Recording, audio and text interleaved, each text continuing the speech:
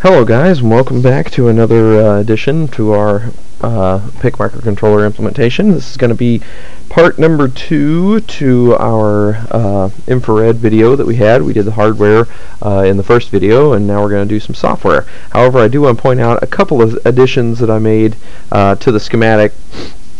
Is I went ahead and put, that way I'm making the video also of demoing this on a breadboard so you guys can see that as well.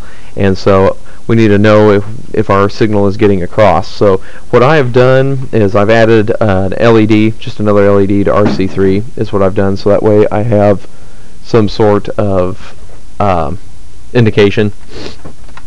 Okay, so I put that in. Then I forgot our 10K pull-up for memclear, because I'm going to go ahead and do that external thing, so I forgot that in the last one. For this one, though, on our demo, what I'm going to do is I'm not going to do the transmit one, because the transmit one's basically just an LED, being driven by a transistor. It's kind of no big deal. So basically this portion right here of this circuit will not be there in the breadboard demo that I'm showing you, and I'll probably remind you guys of that, but for all intents and purposes we're going to pretend like this isn't here, and we're not going to code any of the transmit. We're just going to do receive. Excuse me. That way when I demo it, what I'm going to do is I'm going to just make like a switch and push current through this transmitter LED, and then this piece of the circuitry right here with receive going back will be the thing that interprets those signals. So anyway, that's basically what I got going on hardware wise. That was a little bit, just a hair different from last time, just adding that LED. So now to the coding section of everything. So now we're going to pull up our code. I did it in the MPLABX IDE. So now we did it with CCSC. This should be fairly simple and straightforward, so you should be able to transfer this to high-tech C without a problem. If you guys want me, however, to make a high-tech C piece of code and add it to this pile in my my link on my page where you can download code, I can do that, but it's pretty much pretty straightforward. All we're doing is just blinking LEDs and stuff. So we're setting up our config register, setting up a delay. That was more or less for kind of troubleshooting. I needed the delay, but anyway, setting up the internal oscillator for 4 megahertz. Just doing some quick defines. Even though technically we're not using the transmit one, I went ahead and defined it anyway. Just habit. And then there's our receive is going to be on C4, and then we've got just an LED that we threw in on pin C3. So set up our tri-state registers. Always remember to do this. Don't forget your tri-state registers. I've had a couple people contact me about things not working, and one of the things I see is make sure you don't forget your tri-state registers, because a lot of times you'll forget about them, and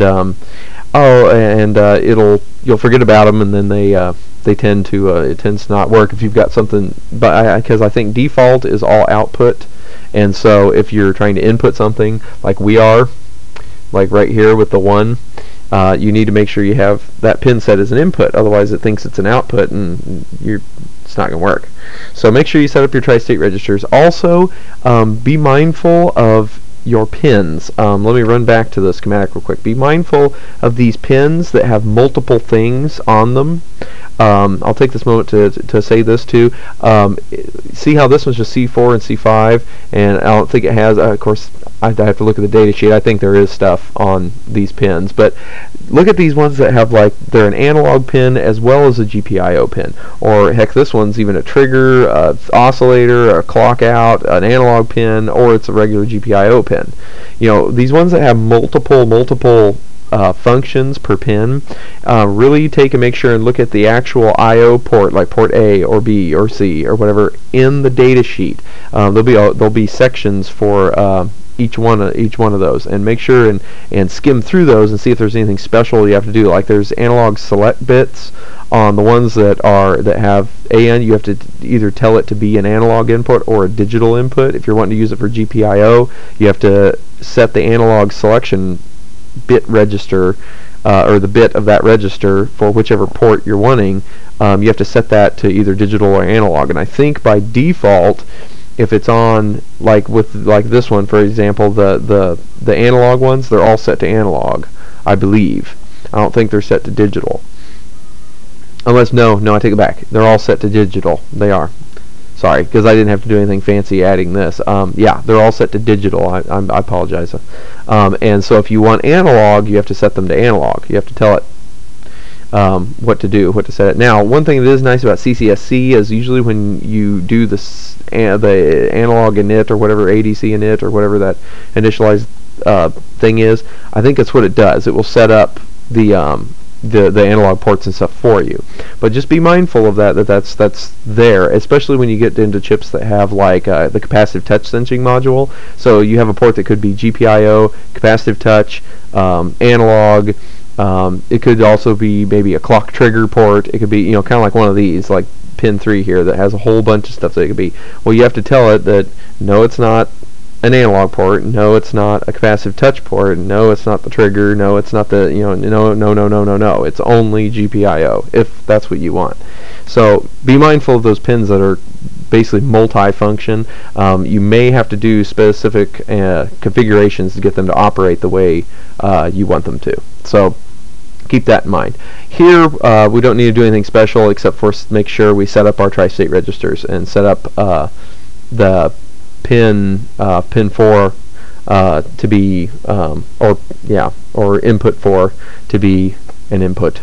So anyway, what we're going to do is we're going to initialize our LED. What we're going to do is we're going to set it low. I delayed for a second because I was troubleshooting. You probably really don't need this in here. I'd missed and I forgot to include my for loop. So even I make mistakes, but I forgot to include the for loop, so it was basically running this little thing only once, and so the light was just always on, and so it was getting messed up. So I was putting some delays in to play with, but it's always good to add a little delay. Maybe not 1,000, maybe not a whole second, but maybe just a little bit before you begin. But so anyway, I've got our for loop set up, and then I'm checking to see the input RX. I'm checking to see if it's high, and if it is, then we're going to turn the LED on. Otherwise, we're going to keep the LED off. So really straightforward code-wise, nothing real complicated this way. And that's pretty much all you got to do. And then based on that circuit, basically pretty much the hardware takes care of all the light to electrical translation. And so all you get to watch for is just whether it flips high or flips low. It's actually pretty slick little deal. So anyway, I'm going to go ahead and probably stop this video here, and I'll add another video after this one as the actual demo of it on the breadboard, so you guys can actually see it working. So anyway, that's pretty much it for the coding portion of this. I hope you guys enjoyed this, and there'll be more stuff to come. Hopefully, like I said, I'll hopefully maybe get some extra funds to be able to get some Arduino stuff and maybe some ARM stuff, and we'll play around with those guys as well. So, and then of course any other cool little things that I see that I think we should just go ahead and build and play with on here, I'll be sure to post that too. So for the time being, take care guys, thanks for watching, and keep coding and keep on building this stuff. See you later.